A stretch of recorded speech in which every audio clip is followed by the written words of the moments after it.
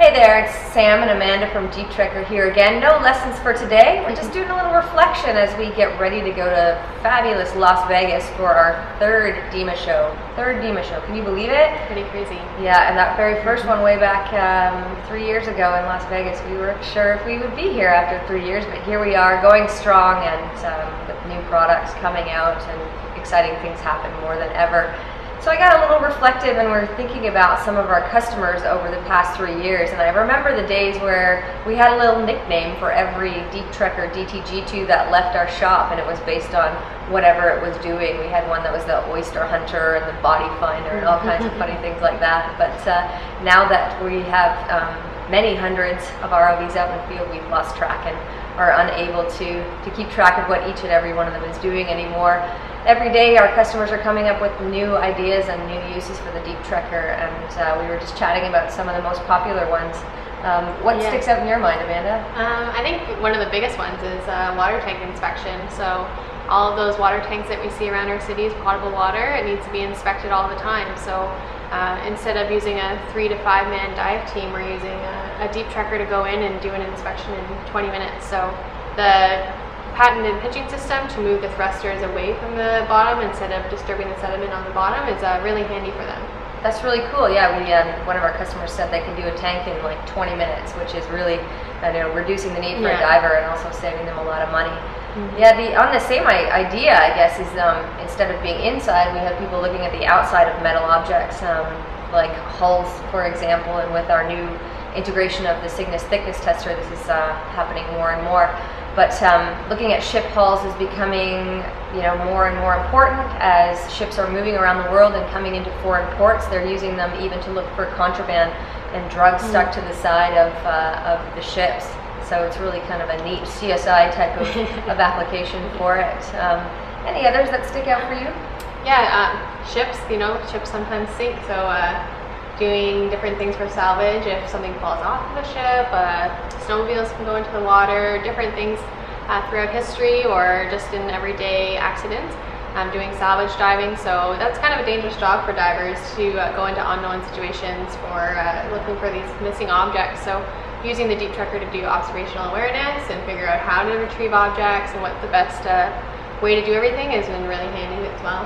Yeah, for sure. And it's not, unfortunately, it's not always just ships and snowmobiles and airplanes and things, but also sometimes we find that people are falling in. Evidence from crimes is also in the water, and DTGs are being used in search and rescue and first responder operations all the time. We have quite a few deployed with different police forces, fire and search and rescue teams around the world. Yeah, definitely.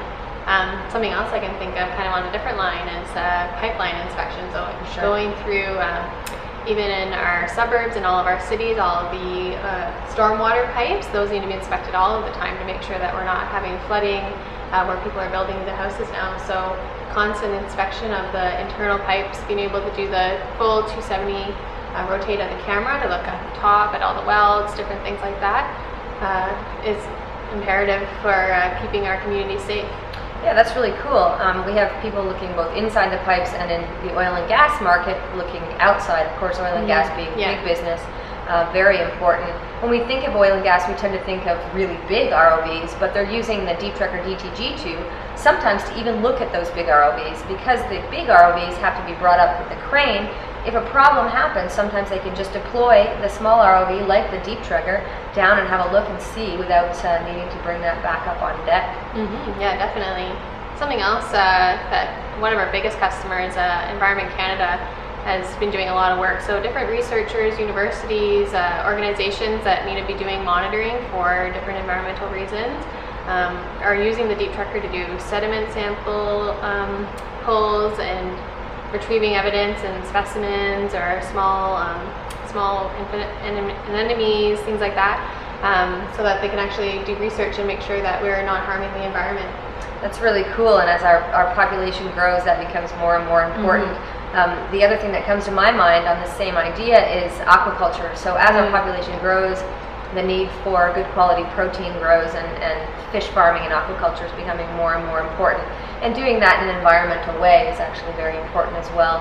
The deep trekkers have been employed since the very beginning in Norway, Chile, and on the west coast of Canada for aquaculture cage inspection, making sure that there's no breach in the nets and cages so that those fish that are being farmed there are not escaping into the environment. Also being used for soil sampling and environmental monitoring in those cases as well. Yeah. So we've kind of gone over a lot of commercial uses, but one of the things and kind of how Deep Trekkers started was based on fun and treasure hunting. So we still have a lot of customers that are just down there looking for some lost gold, going into old shipwrecks, going into the places where divers can't go, the small little areas. So it's a lot of fun too, even though it can be used for a lot of commercial uses, we still have those recreational users too.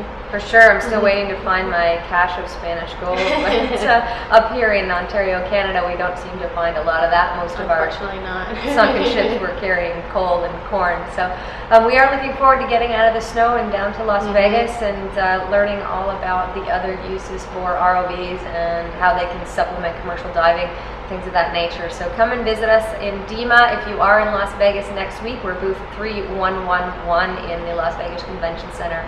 If you don't have the opportunity to come and visit us there, have a look, keep checking in our website. We're coming out with new products and new ideas, new videos and cool stuff that our customers are doing every day. Thanks so much, Amanda.